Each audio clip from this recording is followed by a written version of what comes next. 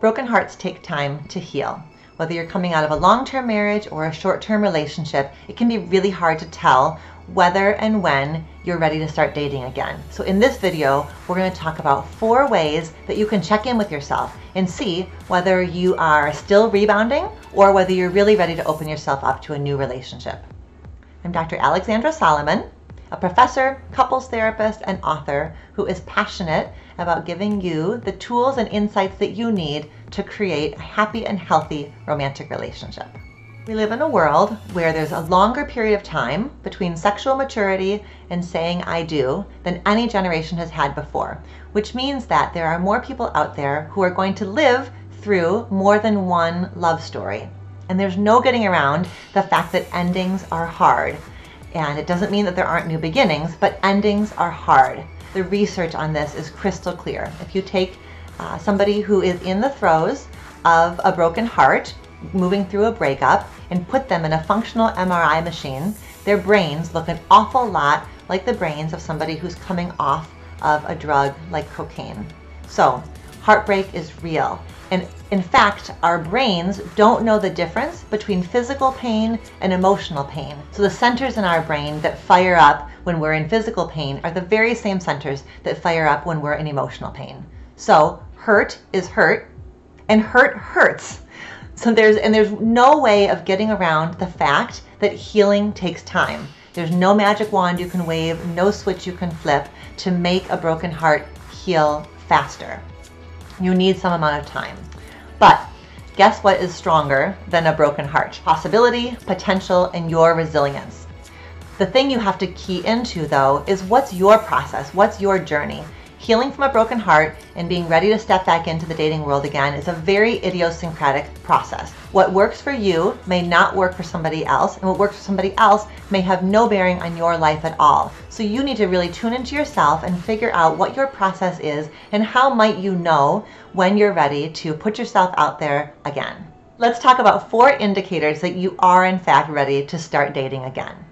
Indicator number 1, you are on your own team. What do I mean by this? Think about a spectrum that goes from self-critical to self-compassionate. Where do you fall on that spectrum? You're talking to yourself all day long about what you're doing and who you are. All of us do that all day long. It's called self-narrating. We self-narrate all day long. So it's really helpful for you to key into what's the quality of the conversation you're having with yourself. Do you fall all the way over on that self-critical end of the spectrum?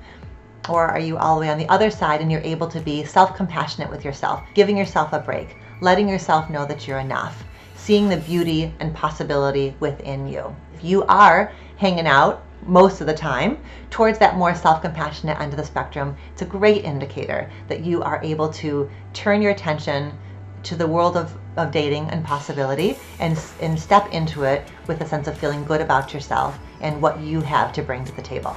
Indicator number 2 is that you are committed to living well. We know that the happiest and healthiest romantic relationships are those that are built on 2 people who know how to take care of themselves and how to live their lives with passion, with curiosity, with interest, and with joy.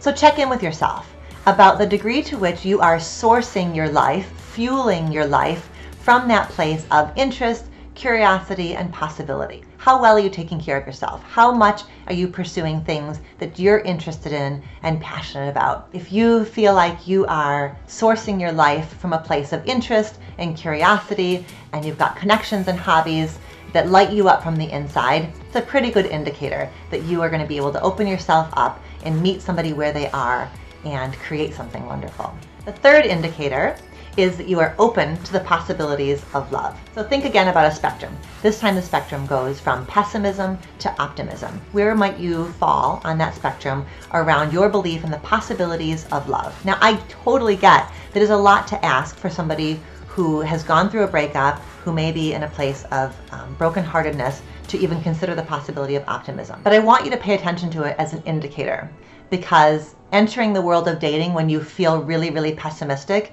isn't going to serve you very well. So track your progress, take active participation in your healing, and notice what you can do from day to day to move yourself from that spectrum away from pessimism more towards optimism. A few things that you might find helpful. One is a gratitude journal. Gratitude journals are good for all of us no matter where we are relationally. And a gratitude journal means nothing more than having a notebook beside your bed or an app on your phone or a note in your phone where every day you're consciously writing down 1 to 3 things that you feel grateful for. It just is a way of putting on a pair of glasses, shifting your lens towards noticing what's beautiful, possible, and joyful in the world around you. That's one tool that you can use that may help you slowly over time move that needle from pessimism to optimism. Another one is just staying open to little micro moments of connection in the world around you. So catching the eye of the barista as they hand you your coffee in the morning, holding the door open for somebody, noticing people having a laugh at the diner as you walk by, and noticing those just as a way of, again, inviting your brain to code that there's possibility in the world, there's connection in the world, and you're just doing things to kind of bring that sense more fully into your life. The fourth indicator is that you're able to meet people where they are. The person sitting across from you on a date is not your ex. And sometimes when we're in a place of brokenheartedness, we are really, really vigilant, looking for any cue or any sign that this person is at all like the last person that hurt us. The problem is that 180 degrees is not possible, and it's rarely the answer. So you know that you're ready to start dating again when you can entertain the possibility of who this person is versus scanning them for evidence or clues or signs that they're at all like the last person. This fourth indicator is a tough one, and if you're finding yourself really struggling with this one, it's a great place to bring in the assistance of a therapist or a group in your community. There you have it, brave love warrior. I celebrate you and your resilience and the courage that it takes to put yourself out there to love and be loved. Believe in my core and the power of love, and I believe that doing what it takes to create a happy and healthy relationship is some of the greatest work we can undertake. For more on navigating the complex world of romantic relationships, watch the next video.